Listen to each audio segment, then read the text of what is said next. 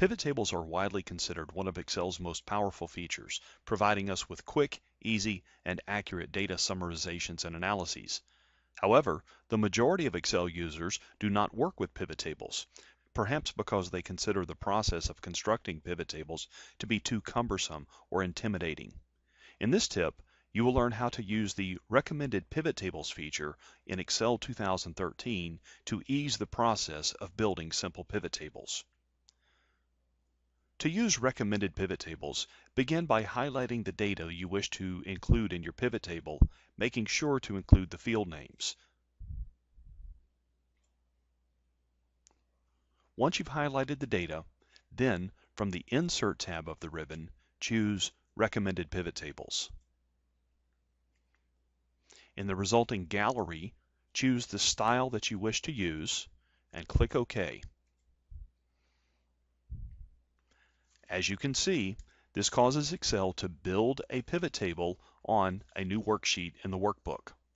Of course, you can format this pivot table the same as you would format any other pivot tables. You also can modify this pivot table to suit your very specific needs.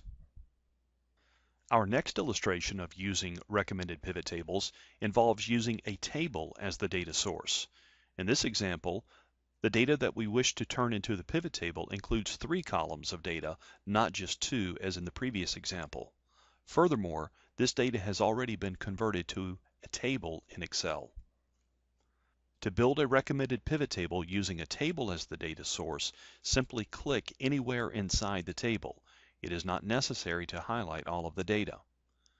Then, from the Insert tab of the ribbon, again choose Recommended Pivot Tables.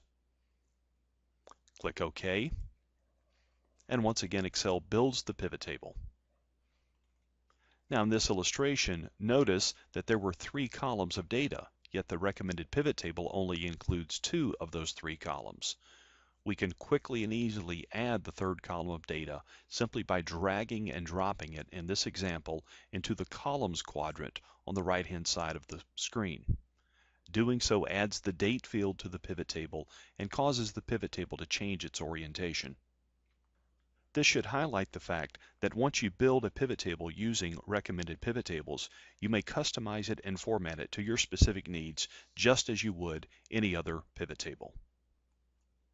If you are just starting out with pivot tables, the Recommended Pivot Table feature added to Excel 2013 provides you with an easy transition into the process of creating simple pivot tables. So if you've not yet begun to work with pivot tables, consider this your opportunity to begin mastering Excel's most powerful feature.